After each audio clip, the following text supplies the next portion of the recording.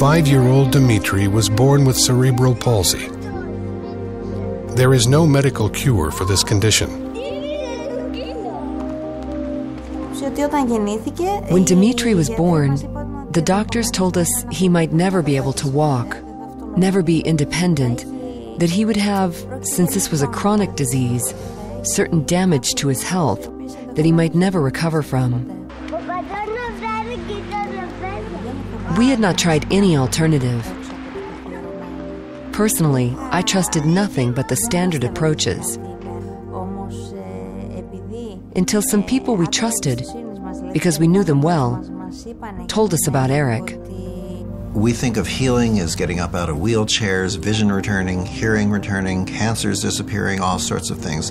And these things happen. They happen.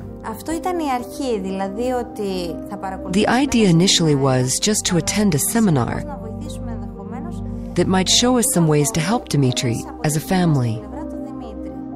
This little boy's parents came up and said, will I do a healing session after a presentation that I gave? And I said, well, they're closing the room, but let me finish signing these books and we'll get them to keep the room open for just a little bit longer. What's wrong? And they explained he had cerebral palsy. After the seminar was completed, they met for the first time, just for a short while, about 10 or 15 minutes.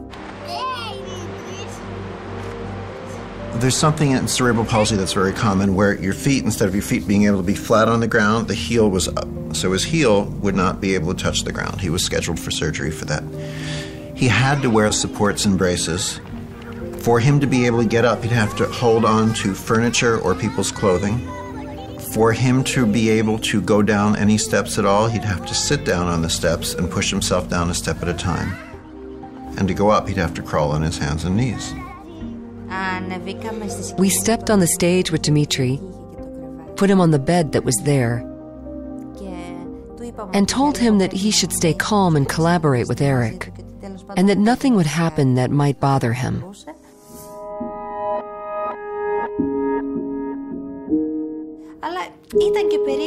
It was strange for us to think that this man was trying to heal him using his hands, and yet without actually touching him.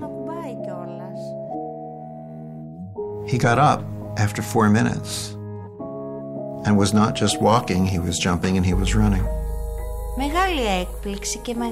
It was a huge surprise and a great joy for us. But at the same time, we were left wondering, how does this all work? So fast, so directly, and so effectively. He was walking properly, not standing on his tiptoes, and there was no need for anyone to help him climb the stairs, which was what usually happened.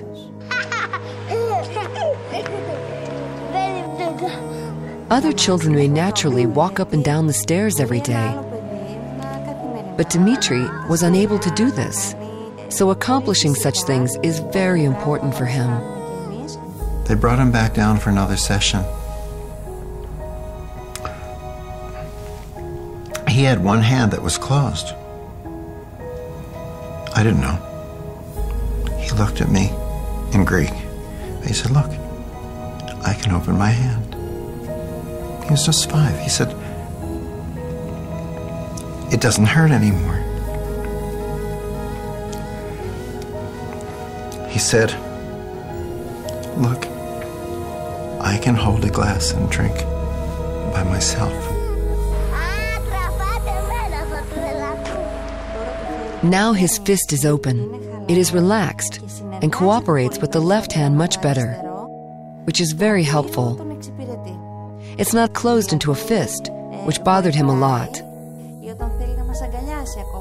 And when he wants to give us a hug, he used to do it with only one hand. Now he gives a full hug and says, you see, I can do it. I'm a big boy now.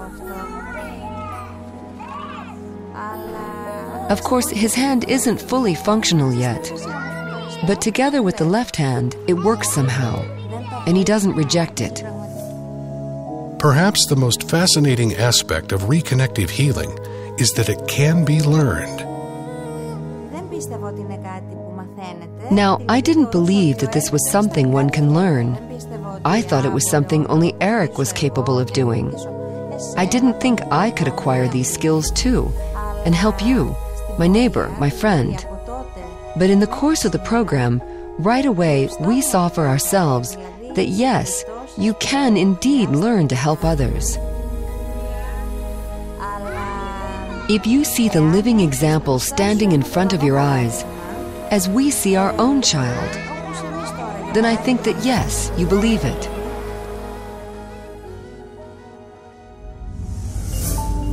There are amazing healings taking place all the time. Yet, traditional allopathic medicine has no model or explanation for how these healings can occur.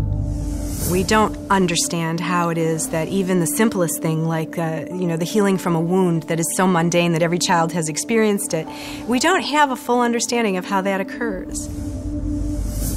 The answers may lie in the fundamental shift which is occurring in our understanding of our universe. Virtually every ancient culture and every native culture has thought of the universe as a unity, as a circle, and man as being central to that. And it was only with the discoveries of Isaac Newton and René Descartes that ripped us out of the fabric of our universe and created this clockwork model where mind is separate from body and that we are separate from each other. And that idea of separation is the foundation of Western thinking. Now, Newton described a very well-behaved universe of separate things operating in space and time according to fixed laws. The idea of the body as machine. The body is this well-behaved machine with the two engines of the body being the brain and the heart, and the whole central orchestra being conducted by DNA. That's the model we have. And we think of various processes being localized in certain parts of the body. What's wrong with that is just about everything. Body is completely decentralized. There is no central brain, in a sense, and that the brain is closer to an antenna receiver. It's closer to a transducer of information, a receiver and a transmitter of information, but not the central repository of that information. In our conventional world of biochemistry and cellular biology, we focus on a Newtonian belief of a material world. Through the history of science, we focus on the mechanical reality and have let go of the concept of energy and fields as information in biology.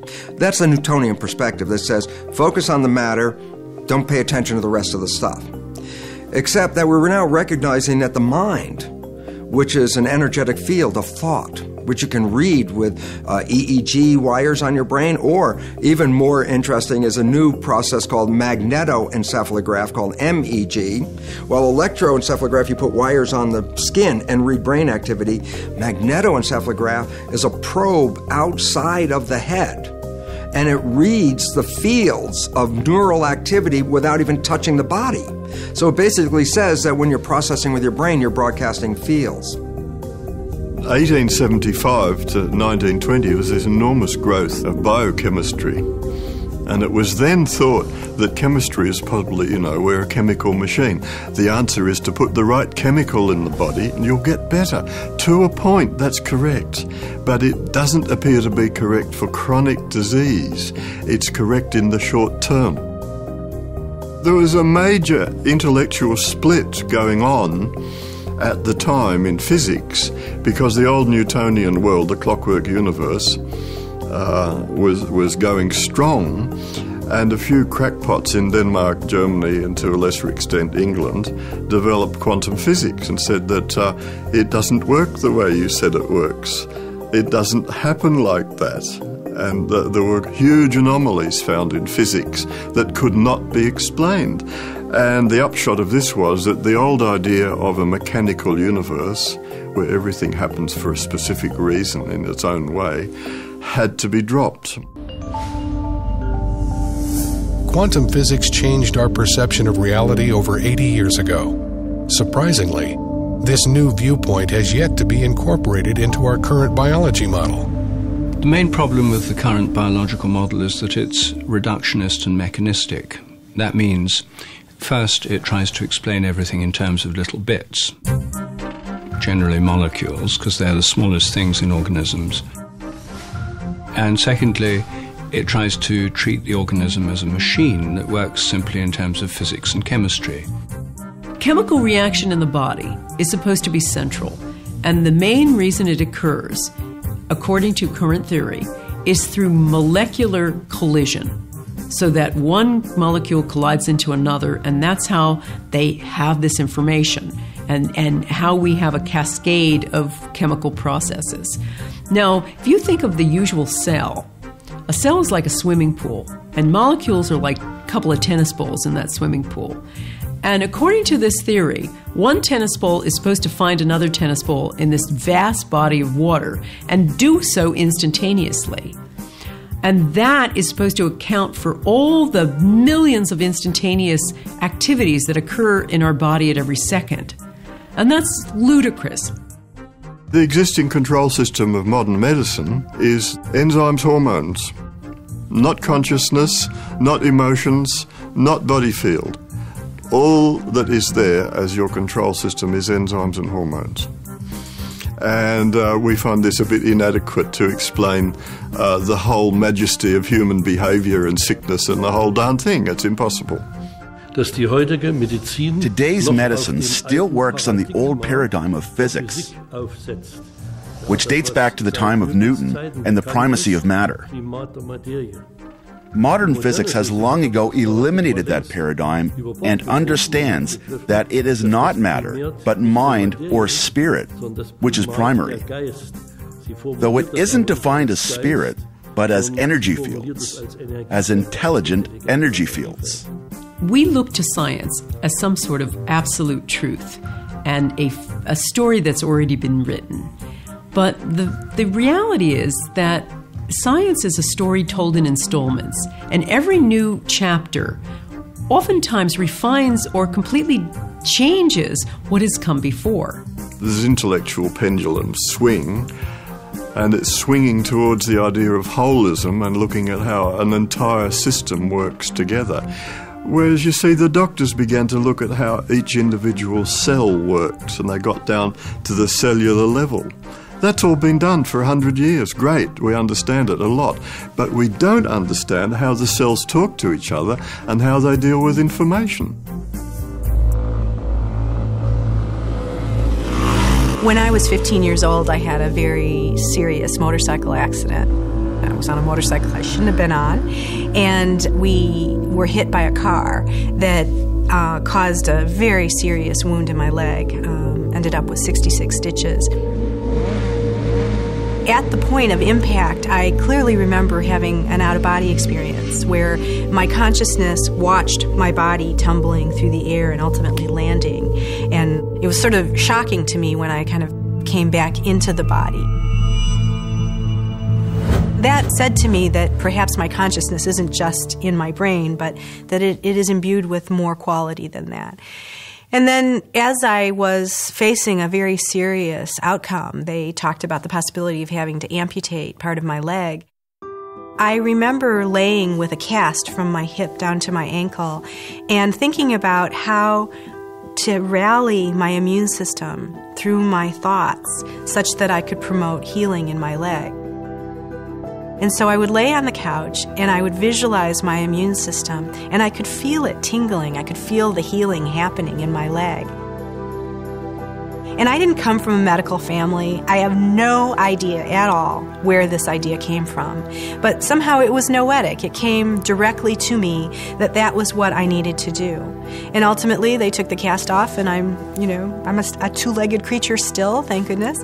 And so I think that there was something about, my own personal experience with that healing, that there was something about recognizing that my mind was important to my body, and my body was important to my mind, that I just knew intuitively.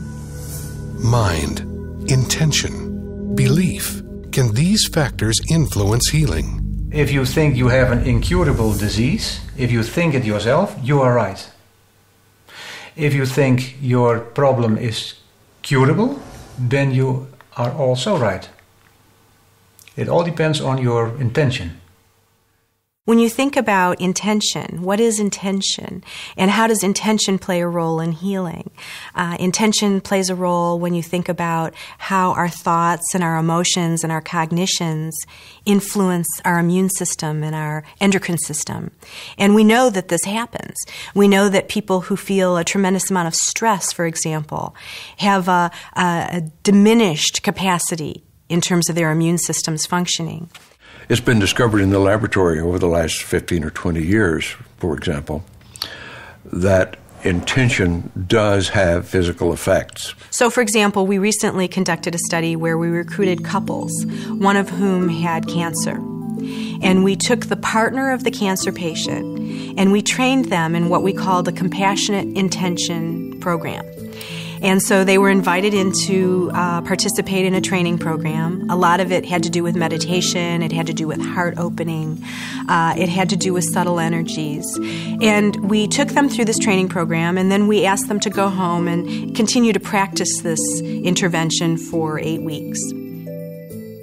We brought them back and we put them in our laboratory, and we monitored the patient in one room. And we put them in a 2,000-pound electromagnetically shielded room so that there was no possibility of electromagnetic fields or the partner of the cancer patient talking to them on their radio or on their cell phone and saying, okay, breathe deeply now. We could rule out any of those kind of conventional explanations. Meanwhile, the partner who'd gone through the training program sat in another room and watched the image of their loved one on a closed-circuit television screen. And then at random times throughout the session, they were asked to send loving, compassionate intention to the patient. The idea was to see if we could find correlations between the intention of the one person and the physiological activity of the other. What we found is that there was a significant correlation in the physiological activity of this person and the physiological activity of the other. This suggests that there is some way in which information is transferred that isn't accountable by the conventional Newtonian model of cause and effect. You know, the partner of the cancer patient wasn't coming in and whispering in their partner's ear, calm down now. You know, quite the contrary. They were at a distance and there was no way that the two people knew when this kind of interaction was happening, and yet it happened. Sending an intention that I am better, sending information with belief that I am better, is sending information to the body to correct itself. Because as we say, a thought is an actual physical energy too. And it sends information to the body as well. It's been very well demonstrated that our belief system affects how we behave and how we perform. And it also affects our lifestyle. So if we don't believe that we can help ourselves, we probably cannot. If we don't believe that positive information is useful to our health and well-being, then it probably won't be. Our thoughts create our body moment by moment. When we think positive thoughts, we release certain chemicals into our body. When we think negative thoughts, we release negative chemicals into our body. And those have a profound effect on how the cells are behaving and how the nutrition is being used. It's very obvious to me, working as an osteopath, that the stress that people hold in their body has various patterns according to how they're thinking. Probably the most essential aspect of healing is to believe in the modality you're using and to stay positive in some way. There's so much evidence about belief in a system of medicine being crucial to the effectiveness of that. I used to say to people who have cancer, after researching the limitations of things like chemotherapy, don't have chemotherapy, it only works 9% of the time. I don't do that anymore. And the reason I don't is that I believe that belief itself is the body's strongest medicine. And if you believe something is going to work, regardless of what that is, it's going to work for you. There was a study in Houston of some patients going through a knee operation for arthritis. Half actually went through an operation where they were worked on for their arthritis. The other half were given a sham operation where they just opened the knee and then closed it and did nothing. They found over 3 years of follow-up that both sets of patients reported having no pain. So the patients where nothing was done to them still reported being pain-free. Their arthritis was gone. There have been other studies looking at if there's any difference between going to the gym and thinking about going to the gym. And with this study, they took a group of people and they sent half to the gym to work on their biceps. And the other half were allowed to sit in their armchairs and just think about going to the gym and working on their biceps. And they still recorded a very strong effect in the group who had just sat in their armchairs. The couch potatoes still built up their biceps. So the body really can't distinguish between, action and thought. And you see this most clearly with the placebo effect. Traditional Western medicine typically attributes spontaneous or miraculous healing to placebo. But what exactly is the placebo effect? The placebo effect is the fact that a belief that a person has can override their biology.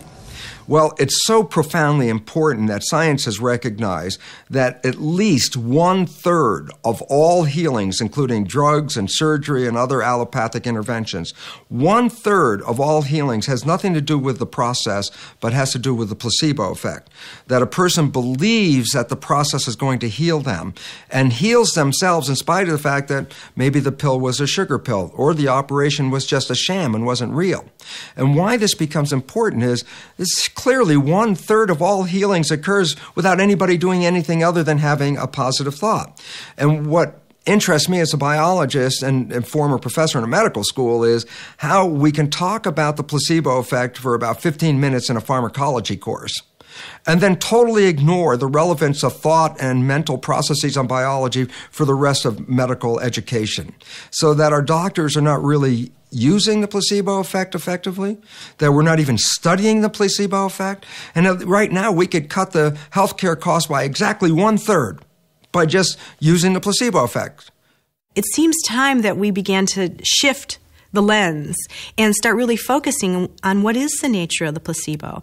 How is it that you can take an inert substance, something that has no known medicinal capacity, potential, and that inert substance not only can create physiological changes in the body, but actually somehow is able to manage a whole cascade of responses within a very complex system such that it can target the liver or the kidney or the lungs. That is a great mystery, and we don't understand that, and much more needs to be done. I would say that what medicine calls the placebo effect is, by all means, an effect that is created through energy fields. As we often say, one has to believe in it, then it will work. That is correct, yet we don't think about how we actually do that every day. If, for example, we want to watch RTL, a German TV station, then we press the RTL button, which means that we go into alignment with the frequency where RTL can be received. RTL is always present, but if we don't focus on it, then we won't receive it. So when I want to watch RTL, I have to focus on it. I have to engage in it. And here it is the same. When I focus on something with my mind, the information follows this attention. The placebo effect is really another way of talking about the body's self-healing capacity. And anything that unleashes more of that is going to be a better system. I was absolutely desperate to have children. It was one of the reasons why I'd gotten divorced. I wanted children and my husband didn't. So I moved to London thinking it would take me a maximum of 2 years to find myself a new partner and settle down, and I'd be out in the country having my 2.5 children and I'd be totally happy. That was my plan. I was very good at making plans. So there I was. I had my osteopathic practice. I was seeing clients. And I was stressed, frustrated, depressed. And I had been having headaches for years, maybe 10 years. I'd been having these terrible headaches, which were getting worse and worse and worse. Sometimes they lasted as long as 5 days. I had a routine visit with my doctor. And the doctor found that my hormone level was very much out of balance and immediately suspected that I had a tumor. So I was sent for a brain scan, and they diagnosed a prolactinoma. It was a huge shock, out of the blue, and I felt at first how unfair. I went off to the medical library and started to learn everything I could about this tumor. And when I discovered that it caused infertility, I thought, that is so ironic. Every cell in my body was saying, I want children, and I had somehow created a tumor that stopped me having children. There had to be some reason for this. There had to be, this was too much of a coincidence, I thought. And I got very curious.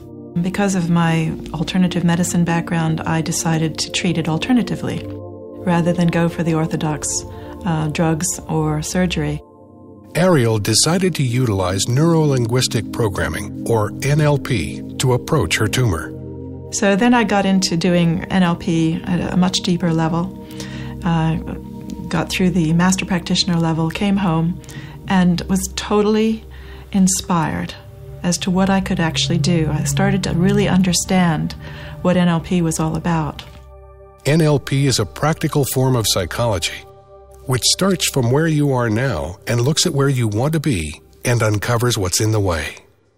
If you have, like my 5-day headaches, and you'd like to be without a tumor in your end state, the journey to get from square one to the end square is, what we actually start exploring with NLP. Ariel made some very interesting discoveries as she began working with NLP. Now, remember, I was the person who thought every cell in her body wanted children. And what I discovered was that deep down, that going back to early childhood, I had such an abhorrence of what my family had been like, that the last thing in the world part of me wanted was to be a mother. And this really, really shocked me. I thought I wanted one thing, and in fact, an unconscious part of me was going in a completely different direction. And when I understood the reasons why it didn't want children and what it was based on, I was able to kind of let go of that and allow it to be the way it was, and at least to understand why I'd created a life that didn't go down that path. One day, I heard myself shouting inside my head. It was like this little voice saying, I'm so sick of this. I just want to be rid of this whole nightmare. I want to be rid of this tumor. And I stopped in shock as I listened to this voice inside my head, and I went, wow, there's a lot of anger in there. A lot of frustration. That's a lot of self-attack. If I'm attacking my tumor with all those thoughts of wanting to get rid of it, that's murderous. That can't be healing. And I had never looked at healing in that way. And I realized then that every thought I'd had was actually about making it go away. Now, that's a conflict. That's a huge inner conflict. And I decided to look at that a little bit more closely. And I thought, well, what would be the opposite? It has to be acceptance. I thought to myself, well, what would it be like if I really accepted this tumor? And this was quite a few years later, but it was absolutely a turning point in my healing when I realized that my tumor had taken me down a journey I'd never planned. It had taught me things I had never intended to learn. I had changed my career. I had changed my whole outlook. I had learned lots of things about myself and others. I had insights I'd never had before. I'd met amazing people, wonderful people all over the world. I'd had the support of people all over the world.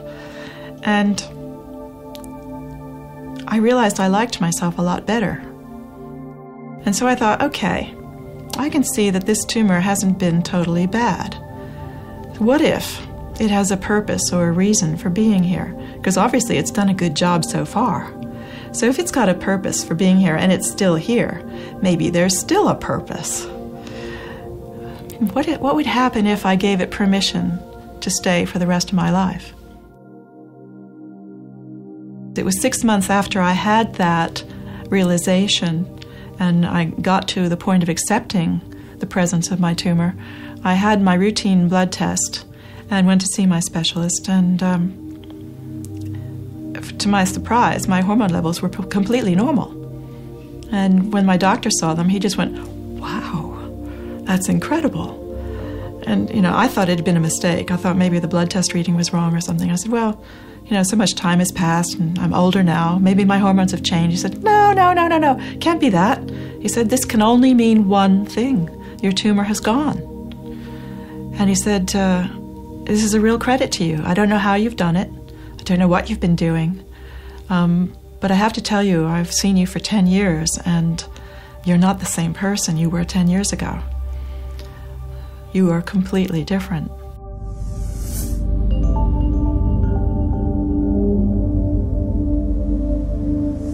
So when we make an emotional shift, let's say we go from frustration to joy, those kind of emotional shifts, about 1,400 biochemical changes instantly go off in the body. Now, if you think about the course of one day, all the emotions that we feel, the highs and the lows, and the myriad of emotional textures that occur through our perceptions during a day, you can see that emotions are creating lots and lots of changes in our physiology. So it makes a lot of sense to start paying attention to the emotional diet as well as to the physical diet. That's one of the keys to better health and certainly to slowing down the aging process. Strong negative emotions just degenerate us. Positive emotional states regenerate us. Become simple math. Feel more love, more care, more appreciation, and your health's got a better chance of improving and staying that way.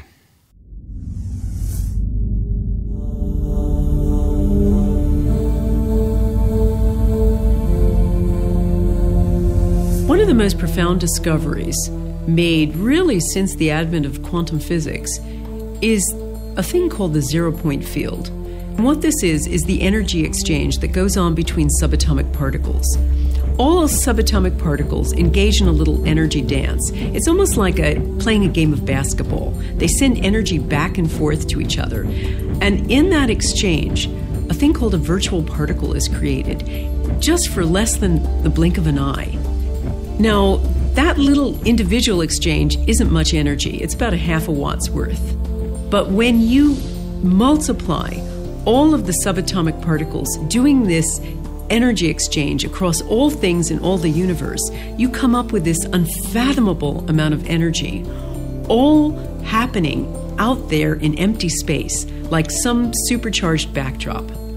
While conventional biology focuses on the material stimuli, quantum physics reveals that it's the invisible stimuli that are much more important. There's a simple quote by Albert Einstein that makes sense out of this, and the quote is, "The field is the sole governing agency of the particle." What Einstein meant by this very simply is the field, the invisible energy forces around us. They are the sole governing agencies of the particle. Well, the particles matter. And so quantum physics says the character of matter is ultimately determined by the field. How then is healing communicated to another person? Well, you see, there's this field. We're not in this field, we are this field. We're denser, we're lighter in between, we're denser, we're lighter in between, or some people say we're lighter when we're physical form and we're denser in between. Whatever the aspect is, we're blips in this field of energy, of light, of information. We access this field all the time. We pull information from this field all the time. Every one of us has watched a flock of birds in flight and how it changes direction. Instantly, all birds in the flock change direction. So, it seems as if a superior bird brain controls all the birds simultaneously. That only works with the help of those fields, since the fields are able to transfer with no informational loss, and above all, instantaneously, with no time delay. Walk into any great cathedral in the United States, in Europe, anywhere, that's been standing for hundreds of years or more. And what you will experience is in that cathedral is a hush of awe, reverence, quiet, and it's a palpable experience.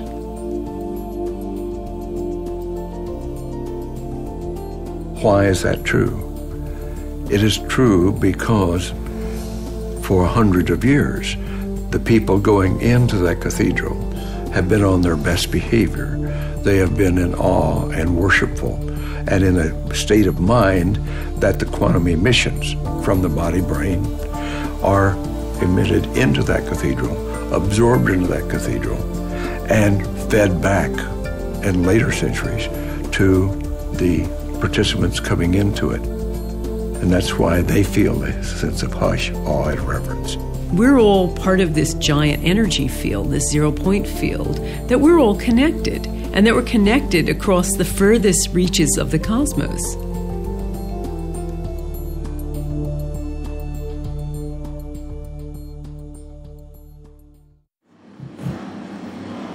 Watch an ice skater. There are things that they can do that are not describable in terms of nerve impulses. Nerve impulses and chemical reactions are too slow to explain the subtleties of life. Even now, if you look up the textbooks in psychology, in medicine or biology, and try to find out how the nervous system works, you're confronted with the discontinuity of the system. The nervous system is comprised of neuron cells that carry electrical and chemical impulses throughout the body.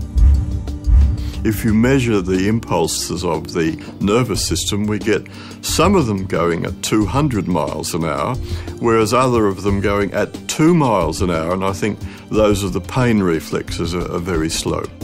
How on earth the brain or any other part of the body can coordinate the nervous system and your very fine movements when these impulses are supposed to be travelling at many different speeds is just an impossible problem. If you're a dancer, for example, we're moving in 3 dimensions and you're moving in time. How on earth that person can coordinate all of these important dance steps is quite a mystery. This seems to be impossible with the contemporary model of the nervous system. We need a field theory to explain how the nervous system in all its complexity can coordinate everything that happens in the body. We now know when you study nervous system activity that the brain can start firing synchronous pulses throughout different areas of the brain virtually instantaneously. The significance of these coherence of these pulses that begin to fire when actually consciousness is functioning is when scientists looked at how fast you could coordinate all these different areas that were focusing at the same time, that the coherence of the firing was faster than the physical ability of cells to communicate from one area to the other. So basically, these results reveal that the brain is communicating on a higher level than through the physical transmission of nerves. Our brains also don't work the way we were taught in school. Learning isn't here, memory isn't here, speech isn't here, this isn't there, this isn't somewhere else. These aspects are diffuse throughout our brains, and we access it from the field. So it's as if there's this bandwidth of information that we're always in tune with, although not always consciously. We're understanding that the brain doesn't have precise addresses for certain things. No one's been able to find where memory is, for instance. And Carl Pribram did some amazing studies years ago, horrible studies, where they taught rats certain runs and then began systematically destroying the rats' brains. And they found that no matter how much of the brain they removed, the rats might have terrible motor skills from that, but they would still, over and over, remember the run. And from that, Pribram understood that you couldn't say that memory has one precise address, that it's much more delocalized. And in fact, most radically, that memory might not exist inside the skull at all, but maybe somewhere out here in the field.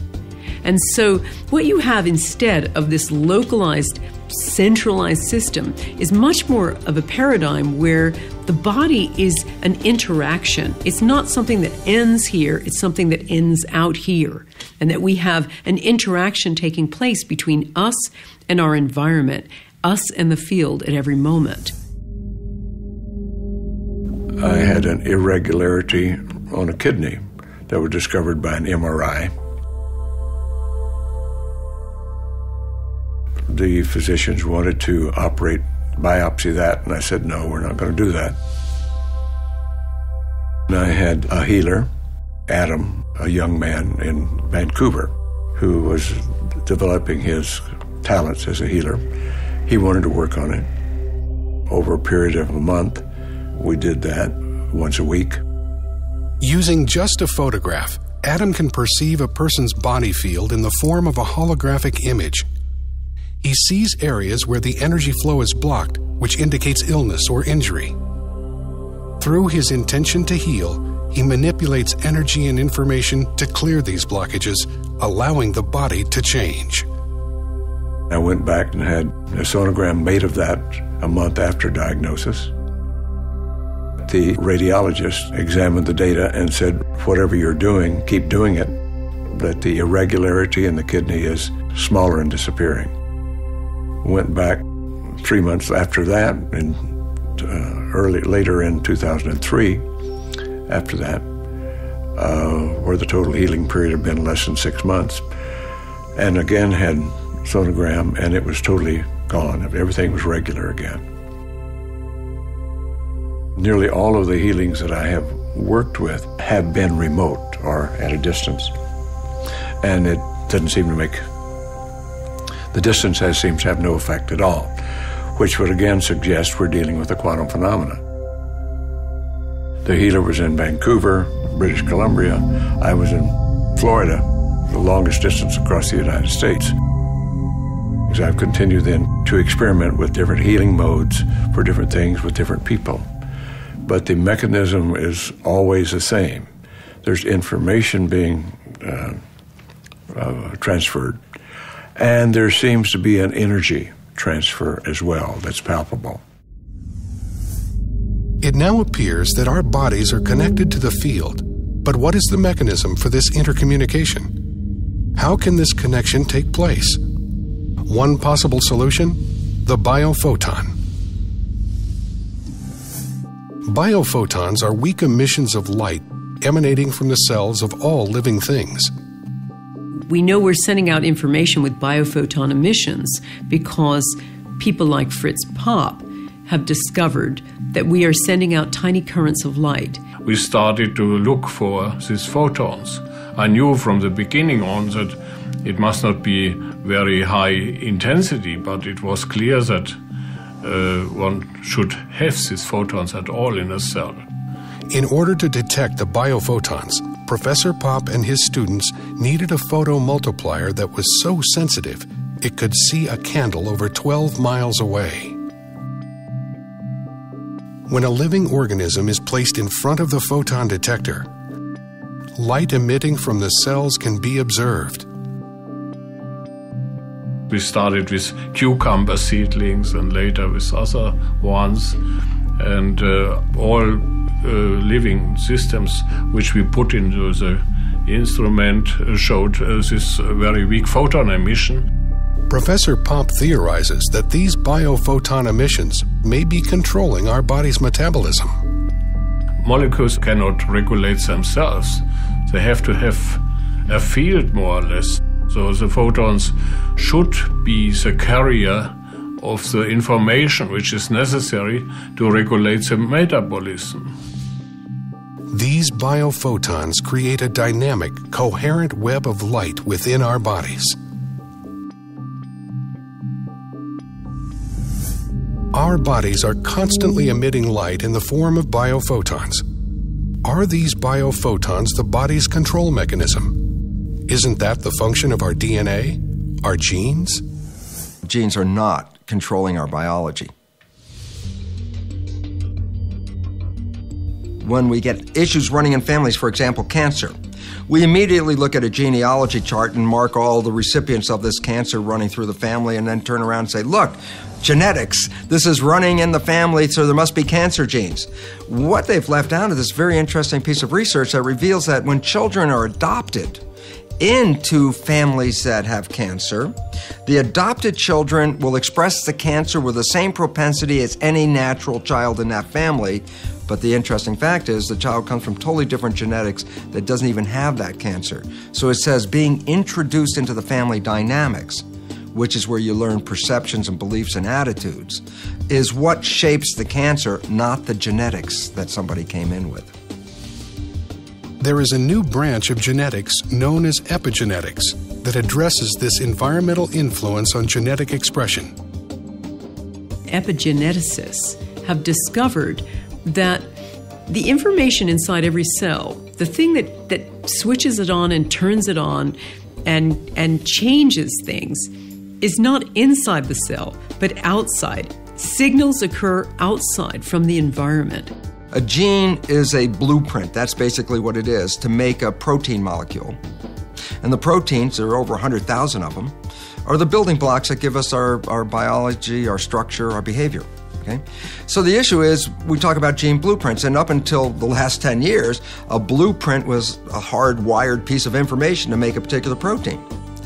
The new science is just mind-boggling because it reveals that through epigenetic mechanisms, through the influence of the environment on reading the genes, epigenetic mechanisms can produce over 30,000 different variations from every gene blueprint. And all of a sudden, when you start to recognize that, you realize we have potentials that are totally unlimited. And this is a great change from a belief that genes were deterministic. Now, genes are potentials. If you just look at the molecular level, the Human Genome Project has revealed that we have about 25,000 genes, far fewer than they originally expected. The Chimpanzee Genome Project has now sequenced the entire chimpanzee genome, and their genome is virtually the same as ours. They've got the same kinds of proteins, the same kind of genes. You can hardly tell the difference. Yet, there's an obvious difference, and if you can't explain it in terms of genes, what can you explain it in terms of? And the answer is, I think, morphogenetic fields. Just as you can build two different buildings with the same bricks and cement, if you have two different plans, you can build different organisms with different fields, even if the constituent molecules are very similar as they are in humans and chimpanzees. The DNA is like a library book. These are all the possible proteins from earthworms right up to us. It's all the same library, but you've got to know which book to take out of the library. This is the big problem in genetics itself, is trying to explain how the body knows which book to take out of the genetic library.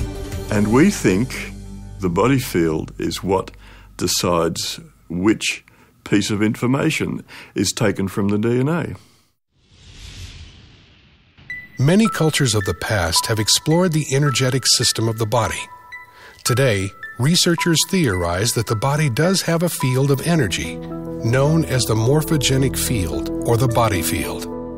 There's a hierarchy of fields organizing our bodies. There's the field of the whole body, there's the fields of the organs, and then the fields of the tissues, and then the fields of the cells within those. Field of our own body is within and around the body. There's an overall field, and then there's subsidiary fields, sort of modular fields for arms, legs, and the different organs. The advantage of fields is that they're intrinsically holistic. All fields are holistic. The gravitational field is. You can't slice a bit out of it.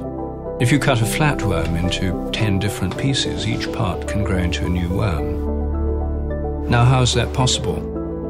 If it was a machine, that wouldn't happen. If you cut up a machine, all you get is a broken machine. But if you cut up a magnet, a field system, then however many little bits of magnet you produce, each has a complete magnetic field. And it was this analogy with magnetic fields that led developmental biologists to suggest the idea of morphogenetic fields in the first place. And this was way back in the 1920s. And this field is now a crucial concept in developmental biology. You can't really understand how organisms develop without it. All humans begin life as a single cell that grows and divides, developing into the various organs and limbs of our bodies. How these cells know what to become has baffled scientists and led to the idea of control fields in biology. We've already found that there are different parts of the body field, some of which relate to the muscles and connective tissue. Another part of the body field that relates to the brain and nervous system, yet another one for the morphic field, which connects back to the DNA and the genetic information of your body. So it links up with medicine in many places, so it's not different from medicine, it's just going a little bit further conceptually. These energetic fields may provide the information necessary for controlling the body. How does the body know to maintain its temperature at a particular temperature? What decides, or who decides, what is going to be the correct blood pressure for that person? Nobody knows, and we're saying, as a holistic idea, the body field decides to turn all the knobs. Morphogenetic fields, or more generally fields of information, yes, are control systems over and above the molecular level or the biochemical level. They're systems that organize the body, they organize the developing organism. Plants have them too, all animals have them. They maintain the form of the body. They help bodies to recover from disease or damage. They underlie regeneration, for example. We can go even further and could say that the human body actually is structured information. Or in other words, that the human body is an energy field. An energy field of standing, stationary, scalar waves that are correspondingly organized, structured, and contain a great deal of information.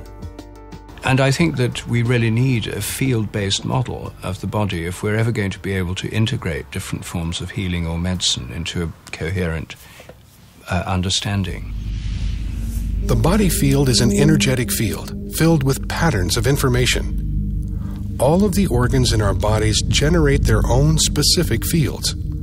One organ in particular seems to generate significant fields which affect the entire body.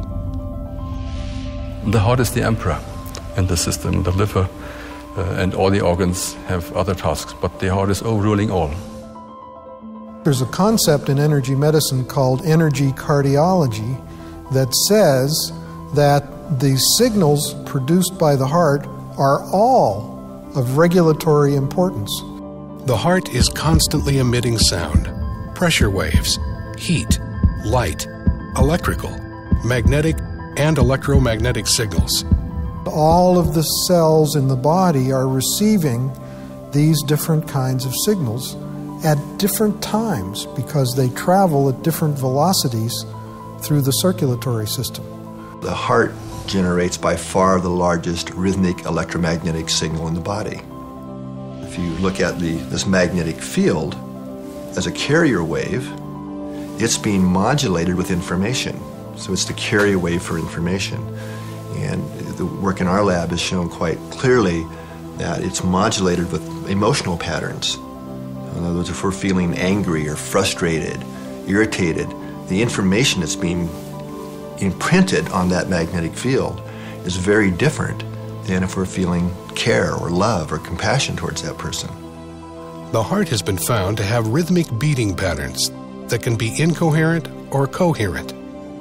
These patterns are closely linked to our emotions and how we feel. When the heart's rhythmic beating pattern is smooth and ordered, it's called a coherent rhythm. And that coherent rhythm entrains or synchronizes the brain rhythm, the nervous system, the bodily organs and glands all dance in harmony to that heart coherent rhythm. Positive emotions, what we tend to call positive, things like love, appreciation, care, forgiveness, gratitude, all lead to a very different kind of heart pattern than negative things. Like if we're feeling anger or irritation, anxiety, those create what are called incoherent rhythms or disordered patterns. On the other hand, we have the positive feelings when we're just appreciating the sunset and how beautiful it is. Our heart's beating out this what we call coherent rhythm. It's a sine wave-like pattern that the heart is sending to the brain. And we call it heart coherence because in research we find that the heart has to get into this synchronized, coherent, rhythmic pattern of heart rate in order for the rest of the brain and the nervous system and body to entrain and synchronize to that powerful rhythm. So it starts with the heart.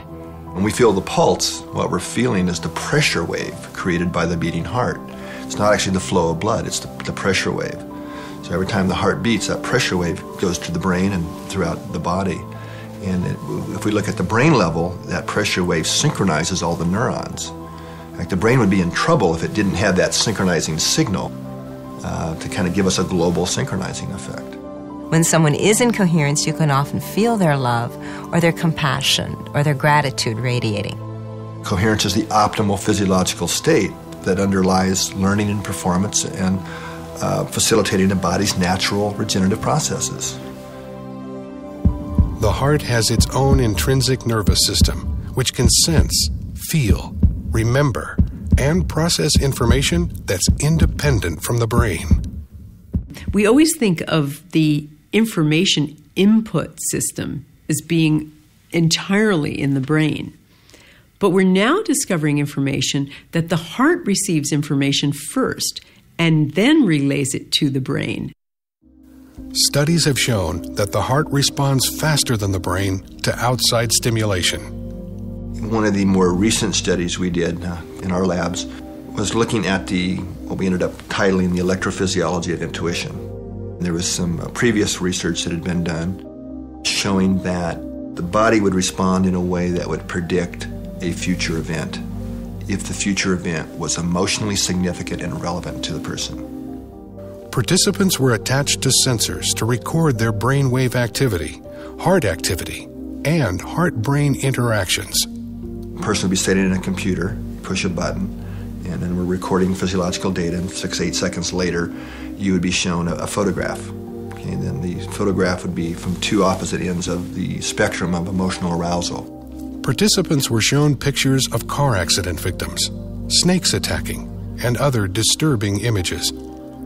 On the other end of the spectrum, the pictures included flowers or sunsets. The photographs were randomly assigned for display to the participants. What's key here is the computer assigned not only which photograph, but which type of photograph after the data was already recorded. So it was absolutely impossible for the research subject, the experimenter, to have any kind of foreknowledge of what photograph it might be. The computer itself didn't even know. The results were surprising. The body responded even before the picture was displayed. What we found was that not only did the body indeed respond prior to the event, seeing the picture in a way that would predict it, but it was the heart that responded first. The heart's response was not only faster, but the signal it sent to the brain varied depending on the emotional content of the picture.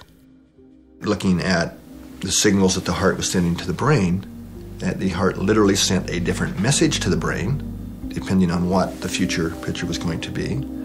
Then you saw a brain response. Then you saw the body response, which is where it then became conscious. So the flow of this intuitive information is heart, brain, body, and then you have to have the body response for it to become consciously aware of it. What these experiments reveal is changing our basic understanding of how the human body functions. It appears as though the heart and brain, later, have access to a field of information not bound by time and space. So if we're talking kind of quantum holographics or quantum physics, that's old news. So we're really starting to have ways now of showing that we really do have an energetic or an electronic system. And that's really primary. It's really not bound by time and space. The heart is connected to a field of information and intelligence that's different but complementary to the field of the brain. It's very clear these neurons in the heart and the brain part have short and long-term memory. They process information. It's a functional brain. Other researchers theorize that the heart may be the master organ for imprinting information into the body field. There's a lot of neural tissue in the heart, and we believe that neural tissue is there in order to act as an imprinter for the hologram. The body's holographic body field is continually supplied with information via the pressure waves of the heart. Inside the heart, there is an enormous amount of charge. Now, the pressure waves in the presence of this charge inside the chamber of the heart is sufficient to imprint information. If the heart is transmitting or imprinting information, there must be a way for the cells in the body to receive that information. There are receptor protein cells on the outside of the cell which are simply there to receive environmental information. How is my day today? What is going on out there? What does the body want this little cell to do today? You see what I mean? There has to be intercellular communication, but there has to be one source so there can be one control system for the body.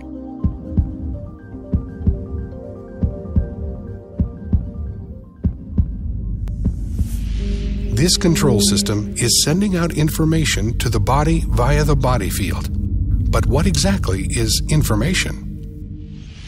If we think of the body as both a material and an energetic, dynamically exchanging open system, which it is, we need to eat like a ton of food a year and most of it is passed out.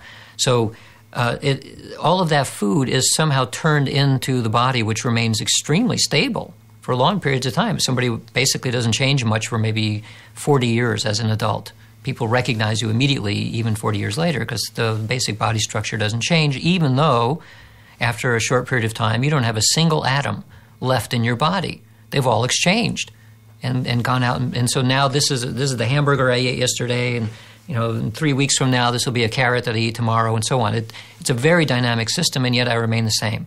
So if it's not the material, and presumably not the energetic part, the dynamic energetic part, then what's left? There must be something like an informational pattern which holds it together. Many scientists who are on the frontier theorize that and have demonstrated that we're an information system, and it's not entirely localized in our body, that we're accessing information from the field all the time. The body appears to be constantly connecting with information within itself and with information in the field.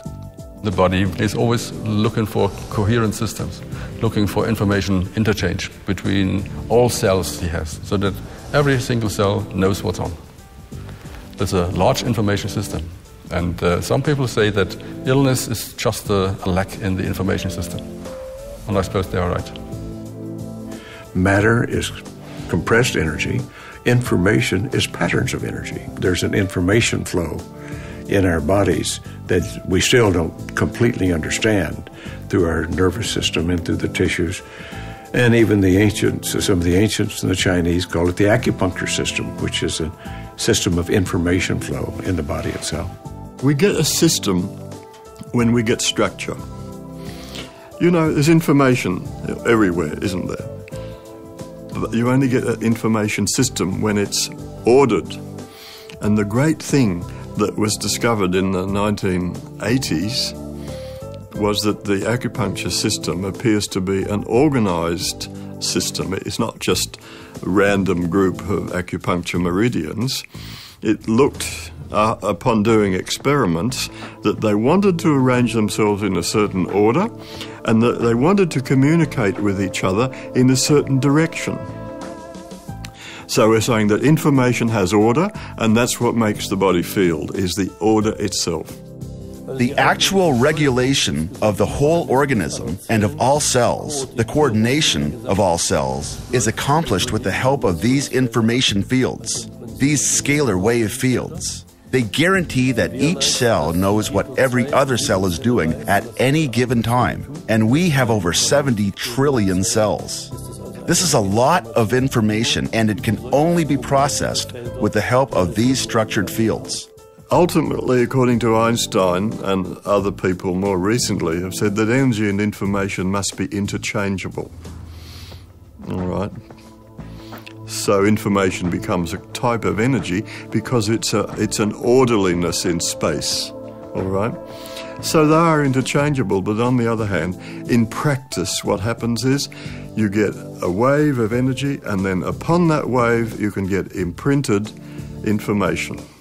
And the amount of information you can imprint appears to be limitless.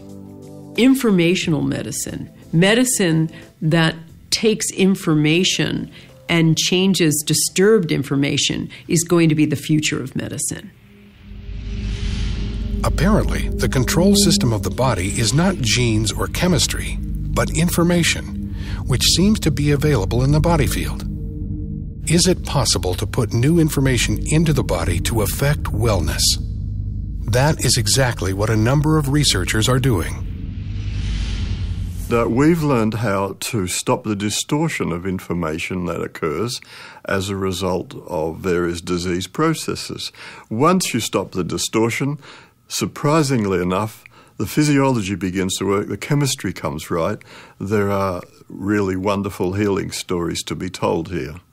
And it's simply because we've learned how to correct the distortion of information in your body field. Disease is, in a sense, scrambled information. And so if we can access the appropriate information, we correct the scrambling. And that's what a number of these new energy modalities are doing. They're basically correcting that information scrambling. That's what we've done too. I was diagnosed with thyroid cancer when I was 20, which resulted in having to have surgery, and they removed all but a fourth of my thyroid gland. I've had to take a synthetic hormone to give me the thyroid hormone that I needed ever since. I was diagnosed with chronic fatigue syndrome some years later and fibromyalgia some years later, which, I just continued to get sicker and sicker. My husband had to pick me up out of the bed if I had to get up. He had to feed me, set me up in the bed and feed me. It got really bad to the point is where pretty much so bathed her and carried her from the bed to the bathroom and things of this nature just to for her to survive on a daily basis. They really didn't know what to do for that type of illness. I was pretty much told that you just kind of had to live with it. I couldn't help her, and no matter what she told me, what hurt or what felt bad or what was happening, I couldn't help her, and neither could anybody else, we didn't think. My doctor finally said, Vanessa, I really don't know what to do for you at this point. All I can do is try to give you medicines to make you more comfortable. But I would suggest that you go see this nutritionist, and maybe she could help you figure out what you can eat, where at least, you can start to get some nutrients from something. Vanessa actually was referred to me by her endocrinologist. When she first came to me, she was literally not able to spend a day at all out of the bed. She had lost a tremendous amount of weight. She was allergic to almost everything. I was having a lot of trouble finding any foods that I could eat at all, which really resulted in me being so weak. The inside of her mouth had a lot of sores inside of it. The lips had multiple sores on them, like a cold sore type thing, and her hair was like straw and coming out. The first thing I did was the nest testing. The system is designed to determine areas of distortion in the body field. New information is made available to the body by ingesting drops that have been imprinted with an information pattern. I started her out at the dosing that we would have addressed a child because her energy fields were that weak. So we started out very, very cautiously. One morning I woke up after I had been seeing Deborah probably for a couple of months, and I just had this feeling that I hadn't ever had. And I knew that this was the answer. And I felt so good that I just cried. I just sat up in the middle of my bed and I just cried and cried and cried. In about 6 months, she reached an energy level of where the body was beginning to transfer message more effectively, to where every layer that we went through, she was showing remarkable health changes. Being from a man's standpoint and a southern country boy type person is how I grew up. I first thought it was hocus pocus, and I had my doubts, and it took a while. But I see now that it's phenomenal. It truly is. I've become healthy enough to what I think is living a normal life again. because now I can clean my own house. I can cook my meals. I can even work in the yard. I can even wash my car. I can do things that I never thought I would ever be able to do again. It's 180 degrees from where it was. It's just a total turnaround. It really is. I really don't know how to explain the difference in the way I feel. It's like I died and I come back to life. And I never thought that I would ever feel this way again. I got my life back. I got my life back. And it's wonderful.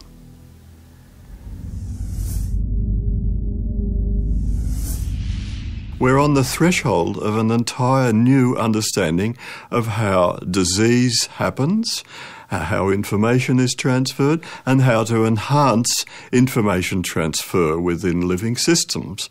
There's a vast increase in chronic disease in our community, and I believe using these information methods that we can treat the chronic disease that couldn't be treated before. One of the most remarkable instances of the effectiveness and the instantaneous effect of informational medicine I heard about recently, and it had to do with this system called thought field therapy, which is an energy psychology that supposedly heals and changes negative thoughts around us. And the theory is that negative thoughts hang around us almost like a net, and they affect bodily systems. They use this system in Kosovo with survivors of the war in former Yugoslavia. These were families who had been severely traumatized because the Serbs had killed half of a family just so the survivors would be demoralized. So they took a group of people who had severe post-traumatic stress syndrome, who would have required years and years and years of talking cures and medicine and all that sort of conventional thinking. And they gave them thought-field therapy. And to a person, this is 100% of the people in this study were made virtually instantly better, to the point where they were laughing, joking. They were healed completely from this trauma. Even the practitioners of energy psychology were blown away by the power of this modality. But this just gives us one small example of the power of using information as medicine. So the most important thing for people to do is to take total responsibility for their health, not to think that it comes from outside themselves or that somebody else can give it to them. And by taking total responsibility, that may mean they have to start with choosing the thoughts that they think so that they are in a good state of mind, the state of mind that's most conducive to healing. One of the fundamental things that has to change in the future of medicine is this focus on the gene as being the solution to every illness. If you look at what epigeneticists are coming up with, you have an understanding that the gene is really subordinate to this outside information system, and that we have to look at information rather than the gene as being the thing that we have to crack, so to speak. We have to come up with information systems that regularize the things that go wrong. I think there is absolutely no question that healthcare today at a global level is in crisis.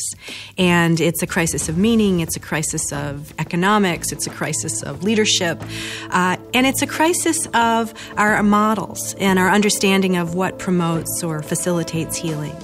We do things like we have a war on cancer. We try to destroy invading organisms. It's a warfare model of health and disease and how to treat disease. And the body really doesn't go for that. We have to learn from other cultures, from other traditions, from the observations of all the different kinds of healers that are working in our own cultures at the moment.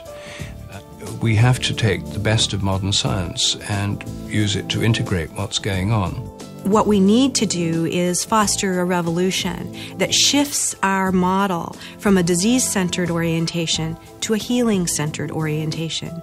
And once you begin to make that move, you are, responsive to a variety of different factors that can facilitate or enhance our natural healing capacities. I think we can rightly say the revolution has begun. Not just in my case, there are research workers all around the world who are thinking much the same and who have research data that we can incorporate into these new ideas of the body field. But I think now we have a viable scientific theory for how the body stores and accesses information. So we do have a medical revolution on our hands.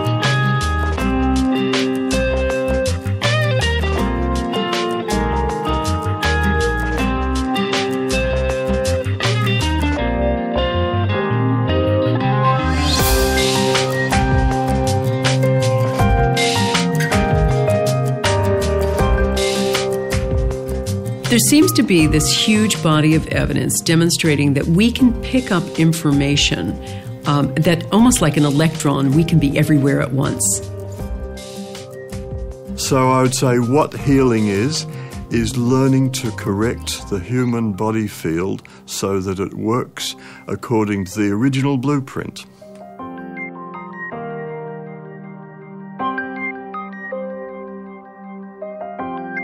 So ultimately what I'd like to see is a shift from this disease-centered to this healing-centered model, and recognizing that healing is a profound mystery and that we have so much to learn, and rather than presuming we have the answers, staying open to the possibility that there are new things that we can discover for how to enhance the human condition.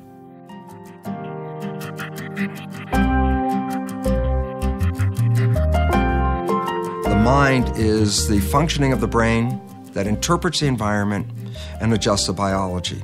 So rather than being controlled by our genes, our biology is controlled by our mind. And when you understand this, then you realize the power of being able to change your mind, because when you do that, you change your biology and your genetics. If someone's sick, they don't want to know whether pill X works better than a placebo in a double-blind trial. What they want to know is, what's the best kind of treatment?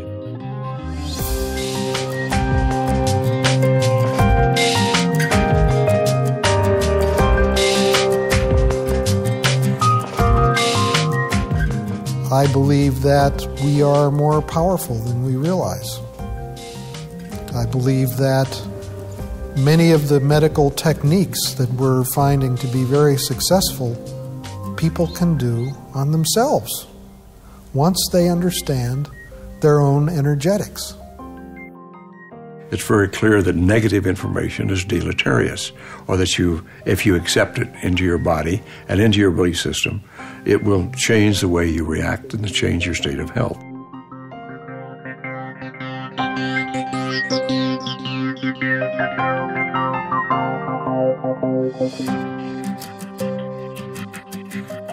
We know that from work by William Tiller and others, we found that when you begin to work with reconnective healing, there's an amount of, I believe he calls it, excess-free thermodynamic energy that is released.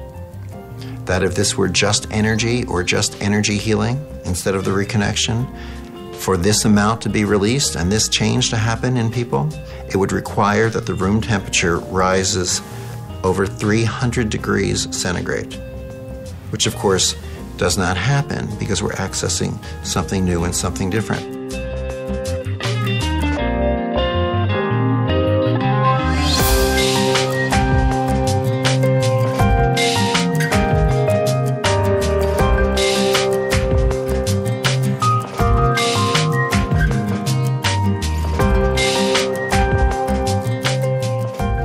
And coherence is the natural resonant state of the human body.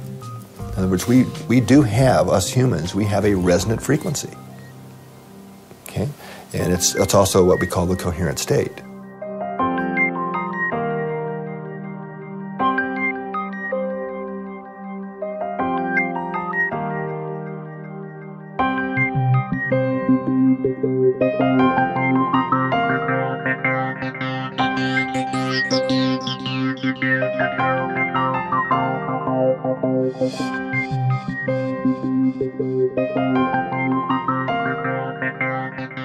So a miracle starts with a change of thinking.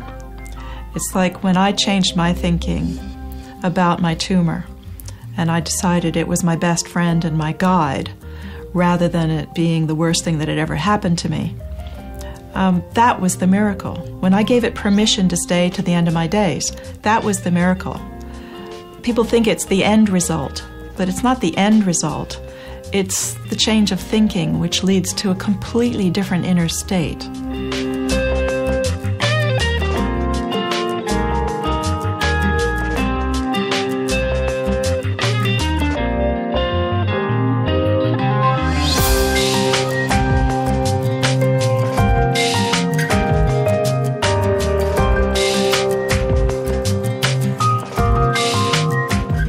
You need both. You need the will to be healed and the good information from a therapist, from infoceuticals, whatever.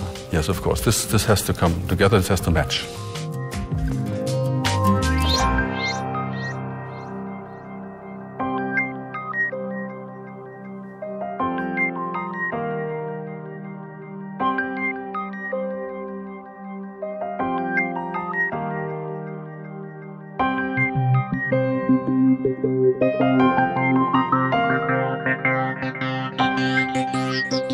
So healing is restoring the body's own self-repairing mechanisms. And that's the biggest thing as a doctor you can achieve, that you can help your patients with restoring their own repairing mechanisms.